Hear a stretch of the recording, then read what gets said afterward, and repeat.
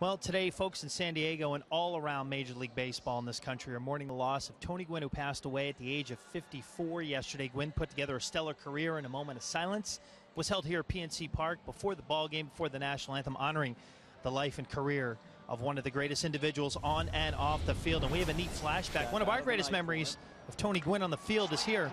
Moise Alou doubling off Jason Beret in the 10th inning. And Gwynn will score the game-winning run of the 1994 All-Star Game. Final score 8-7. Look at that. Gwynn just getting in it with the slide, and ecstatic, and a fine moment of Tony Gwynn here in Pittsburgh at the old Three Rivers Stadium. And how about this for Tony Gwynn? He was a career .338 hitter, Greg and Bob, which was really interesting. And he hit 135 home runs in his career, so he wasn't known as a home run hitter. But the last of those homers came right here at PNC Park, August 11, 2001, off lefty Joe Beimel in a 6-2 win. And Bob, I know you faced Gwynn many times as well.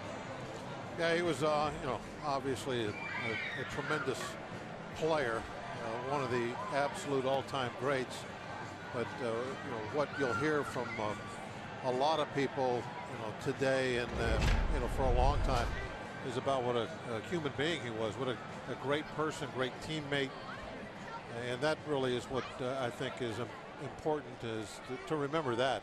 Yeah, he could hit a line drive, but he was so much more than just that.